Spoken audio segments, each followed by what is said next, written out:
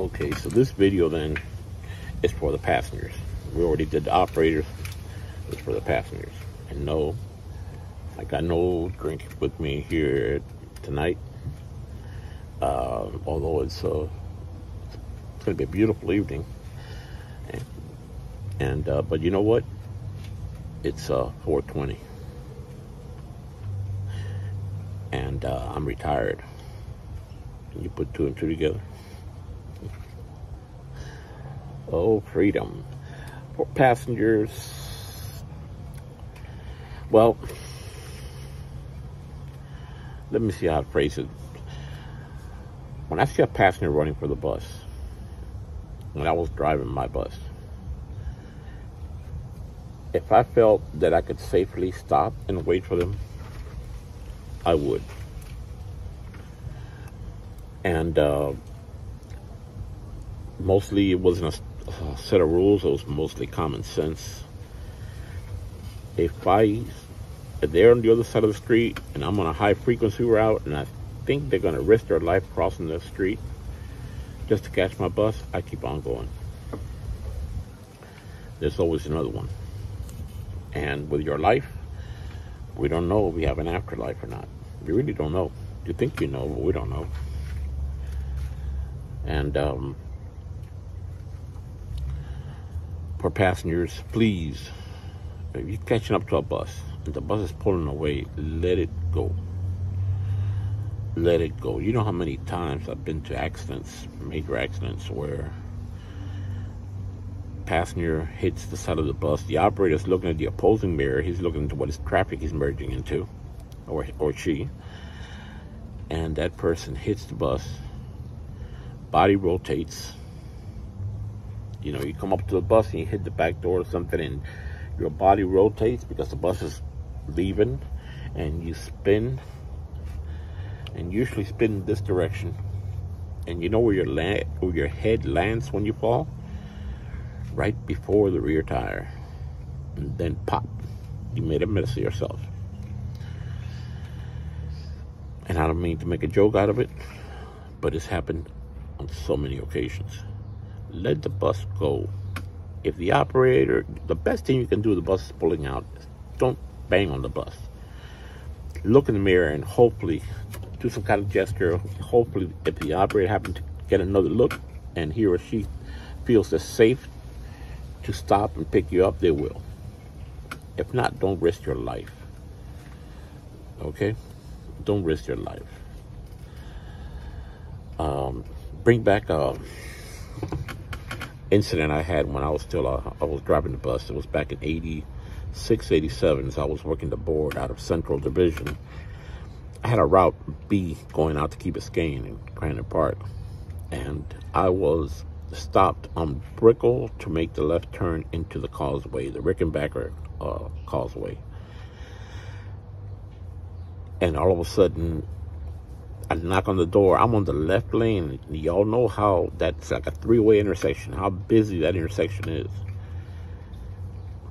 And I hear a knock on the door, and I see this man trying to get on the bus, older gentleman. You know what I did? I opened the door. As much as I wanted to scold him, I said, "Are you stupid or crazy or what?" I opened the door and let him in and got him out of harm's way. A bus going the other way, or maybe going the same way as me on a different route or something, but another operator ratted me out. And Superintendent Handy called me upstairs at Central, and he says they have this, that you picked up a passenger, blah blah blah, and the whole details. And I said, "Yes sir, I did." And he said, "You did the right thing.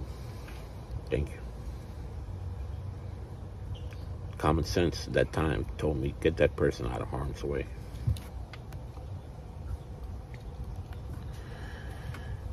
Now, going on this rant for the third part of it,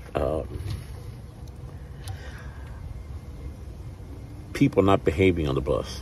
I saw a video the other day, this morning on YouTube, saw somebody making a fool of themselves on a bus. The way I handled it, if there were not a threat to other passengers, I would keep that bus in service and keep on going. Let them be as loud as they can. I had people that preached on the bus, had people that cussed. I mean, there's people that are mentally unstable, off their medications or whatever, but as long as they don't threaten or cause a problem with another passenger, I keep on going. If they start fighting or something, you got to stop.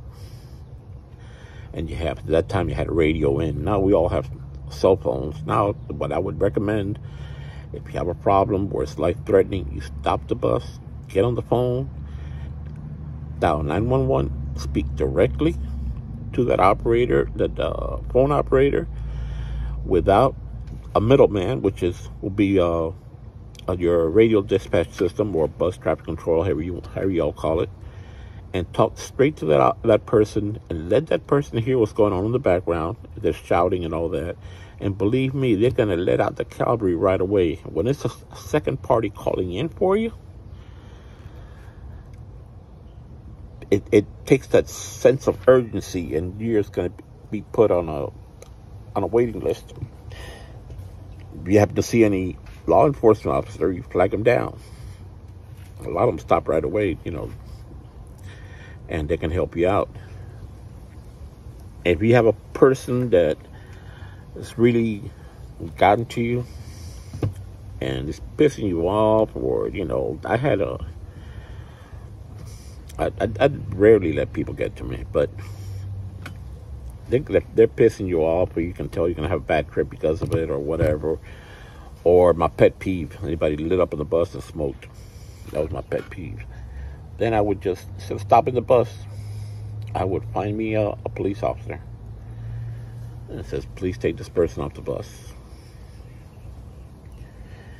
And, first I'd tell them to get off the bus. Sometimes they got warrants on them and stuff like that, and they don't want it. They don't want to see law enforcement. They cuss you out and get off.